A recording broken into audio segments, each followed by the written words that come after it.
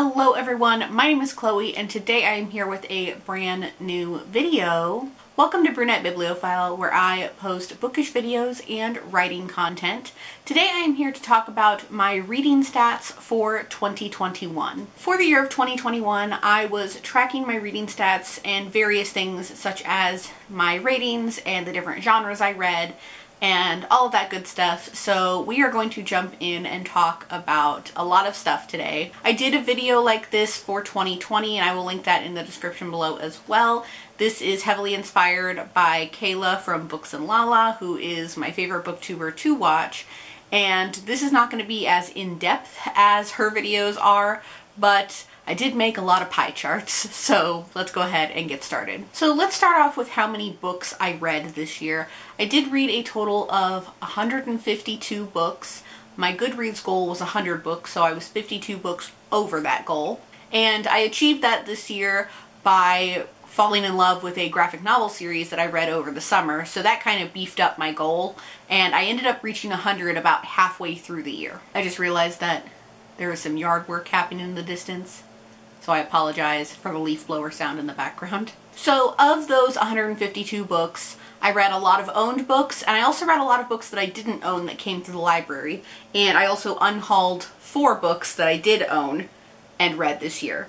From the 152 books, 71 books were owned, 74 books were unowned, and 4 of those books I unhauled. And that comes up to about 47% of my reading was from my own shelves, and 49% was not owned by me, so from the library. So it's almost an even split. And then my unhauled picks is a very small percentage. So because I was reading from my shelves a lot this year, a lot of emphasis was put on backlist reads. I consider a backlist anything that is not published in that current year, so anything that was published before 2021. So for new releases, I read 59 2021 releases. I read 30 releases from 2020, 16 from 2019, 8 from 2018, 11 from 2017, 8 from 2016, 7 from 2015, and anything before 2015, I read 14 books. I just realized that this pie chart says 2021 and then releases.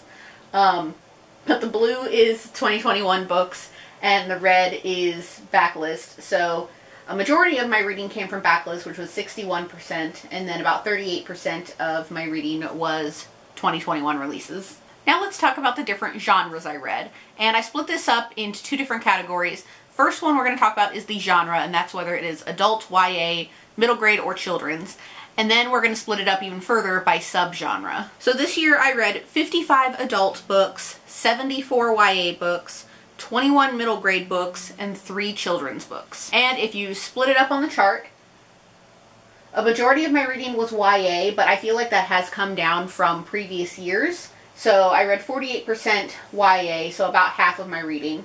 And then about 35% of my reading was adult books, 13% was middle grade, and then a very small percentage was children's. And then we're going to split it up even further into subgenres, and the subgenres that I created this year are fantasy, contemporary/romance, retellings, sci-fi/dystopian, nonfiction, and then other. Other consists of maybe like a graphic novel or I think I read a poetry collection, stuff like that. So as you can see by the chart, a majority of my reading was contemporary romance. I feel like it is almost always contemporary romance, and it took up 46% of my reading, or a total of 67 books. Surprisingly, the next highest is other, which was, I believe it was picture books, poetry books, and graphic novels.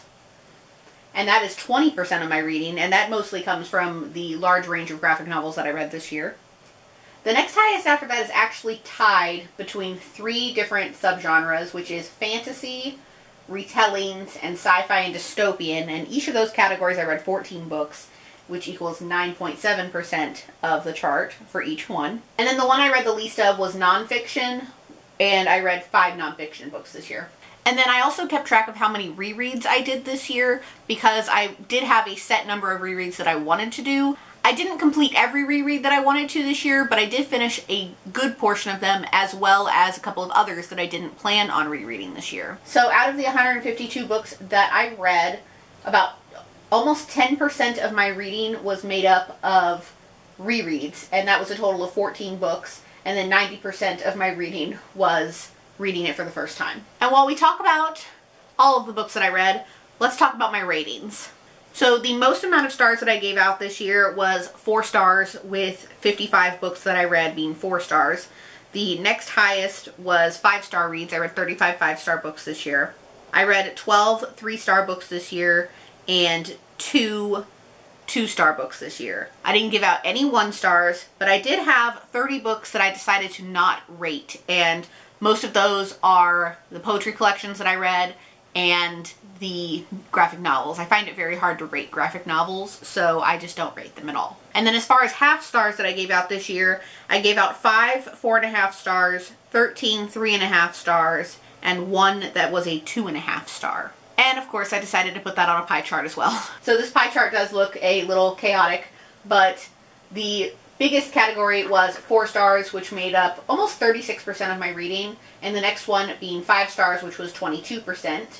19% of my reading was made up of books that I did not rate, and then 8.5% of my reading was made up of 3.5 stars. 7.8% was 3 stars, and then everything else was such a small percent that it's barely even on this graph. While we are on the topic of my ratings for the year, the average rating that I had for the entire year was a 4.1. And the last thing I want to talk about is the month that I read the most and the month that I read the least. So the month that I read the most amount of books was actually June, with 25 read items, and that is when I started the Lumberjanes graphic novel series, so a bulk of that came from graphic novels. And then the month that I read the least, which I feel like in the past has always been around February, actually came out to be April this year, and I read 7 books that month.